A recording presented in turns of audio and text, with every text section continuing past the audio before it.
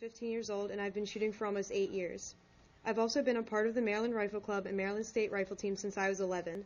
We shoot semi-automatic AR-15s, and my personal rifle is a Bushmaster. Because of this, I have become eligible for various shooting scholarships around the country to a wide array of even the most prestigious colleges that have shooting teams. Achieving stricter gun control laws would obliterate any opportunity I could have had to attend a decent college on a shooting scholarship. Ever since I first learned how to shoot, the issue with gun violence around the nation became clear. Guns are not the problem, people are. Purging our society of violence and murder cannot be done through gun control legislation. By signing this legislation, you are not signing away gun violence, but instead liberating American citizens of our constitutional rights. You are not eliminating guns from society, but eliminating our ability to protect our lives, liberty, and pursuits of happiness.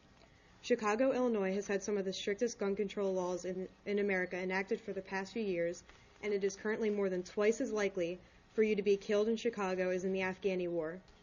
For the past 11 years and 4 months in the Afghani War, 2,166 people have been killed. Now in only 8 years in Chicago, 4,265 people have been killed, and 3,371 of them were from being shot. Is that really something we want to model our state laws after?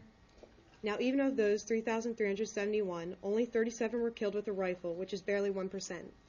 98% were killed with a handgun, so creating gun control legislation that targets assault rifles has statistically proven to only weed out less than 1% of the problem if you're lucky.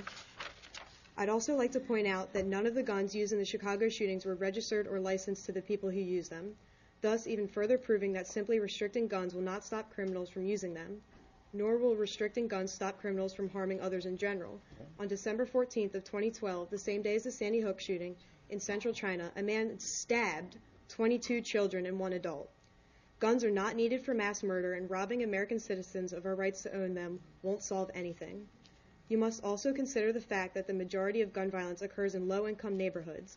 Raising the overall cost of owning a gun through higher licensing and registration fees denies the ability of low-income individuals to protect themselves against the crime focused in the areas they live in.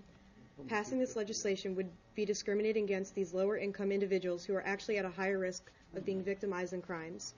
To abolish or severely limit the right of the Maryland residents as a whole to bear arms, which is the intent of the proposed legislation, is to essentially defeat the purpose of our own U.S. Constitution. The entire foundation of the United States was formed on the principle that the government, our government, is a government of the people, for the people, by the people, and taking away the people's right to bear arms is taking away the people's power in the government. The Second Amendment, which grants to citizens the right to secure their natural rights, is the backbone of our democratic society. I hope you all consider these points as you go to vote on this or any other gun control bills.